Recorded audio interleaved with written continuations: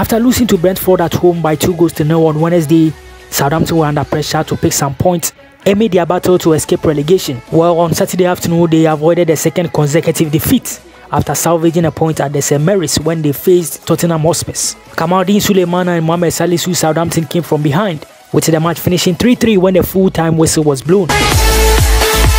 Black Stars duo Kamaldeen, Sulemana and Mohamed Salisu all started from the bench. However, the 23-year-old Ghanaian centre-back was introduced just 8 minutes into the game when German centre-back Amartey picked up an injury in the early minutes of the game. Antonio Conte's men were leading at half-time after Pedro Porro's amazing strike in the injury time of the first half. However, the Saints responded quickly in the second half with an equalizer by Shea Adams.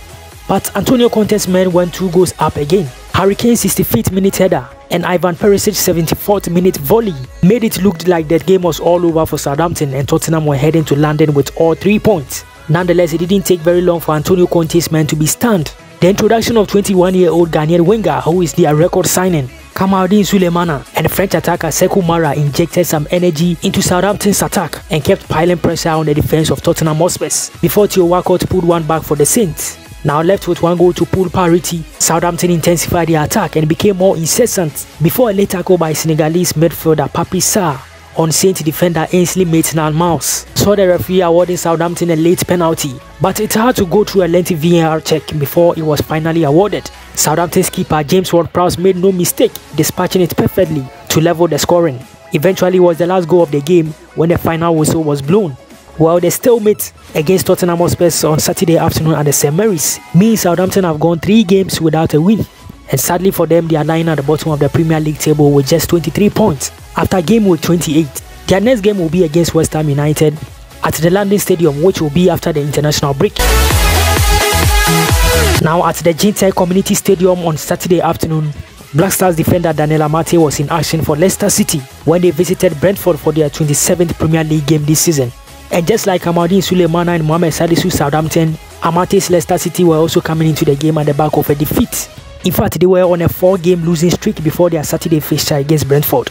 So clearly they were under some pressure to pick some points to be able to continue remaining in the safety zone on the Premier League table.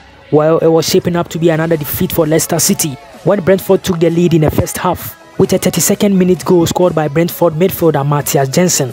Daniel Amartey and his centre-back partner Harry Suter did some amazing job after conceding a goal to ensure the Foxes didn't concede any more goals before Harvey Barnes equalized in the 52nd minute for Leicester City, salvaging a point after the final whistle.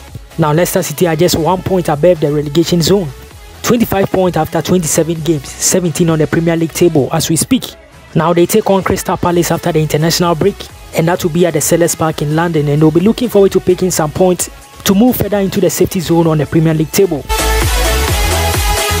Now after playing their games today, Daniel Amartey, Mohamed Salisu, Kamaldeen Sulemana would all be making preparations to come to Ghana as the Black Stars have a game to play on the 23rd of March against Angola at the Baba Yara Sports Stadium.